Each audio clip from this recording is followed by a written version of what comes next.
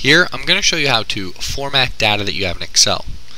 Now I'm going to show you how to use the left, the right, and the mid function in Excel. So what those do is, for example, I'm going to show you I have a list of information about employees here in one column, and each row is a different employee containing 4 different pieces of information about them. And I want each piece of that information to automatically go into these 4 columns here. So I want to break it up. So I have to use the left, right, and the mid formula to do that. Now I could type it out by hand, but it would take forever, especially if you have a lot of data. And an example of when you would use this is, say you're in a company and you have employees sending you information in an aggregated format, such as the column on the left here, but you need to break it down and format it so it either looks a little better or so that you can then do separate analysis on it. Now let's go ahead and start with the number column. I want to get this employee number here on the left and bring it over here. So what I do is equals left open parentheses. Now the function left simply means start counting from the left of the cell, and the number I want is on the left. So now I need to enter the text or the cell where the text is that I want. So I'm going to click cell, then comma, how many characters do you want to pull in? So I'm starting on the left. I count the number and see that there are 7 characters in every number. So 7 close parentheses. So I have equals left, the cell reference where I want to get the data from, and the number of characters that I want to pull in from that cell, and I want to pull in 7 characters. So enter, and you'll notice that I pulled in the correct number 0023439, and that's exactly what's over here. So now I'm just going to copy that down, and it pulls in all of the numbers very nicely. The next thing I'm going to do is go to the far right side and show you how to get the corporate credit card information.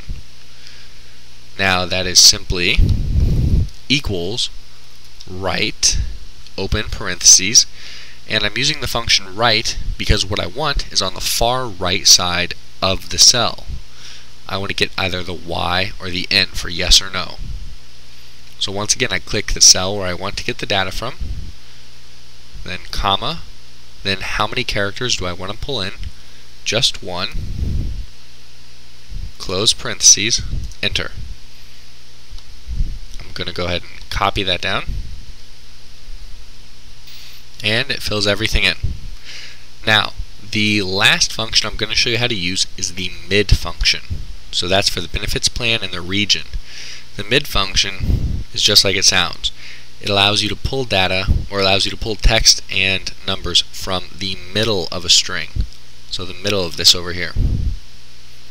You use that by just doing equals mid, M-I-D, open parentheses.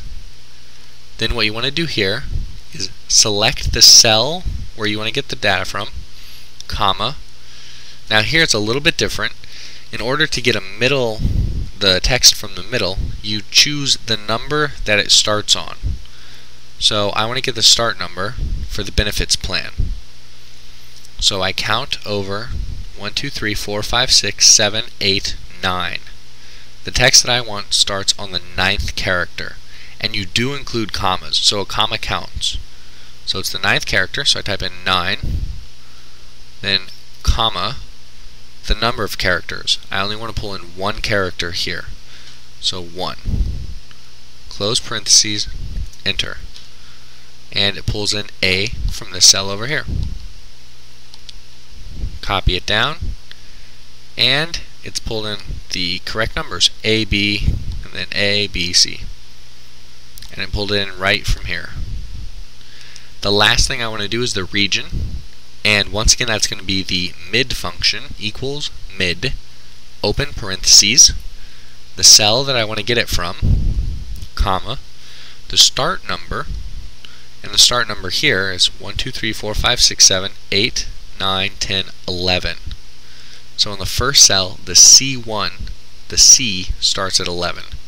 So I type in 11, comma, number of characters here is 2, close parentheses.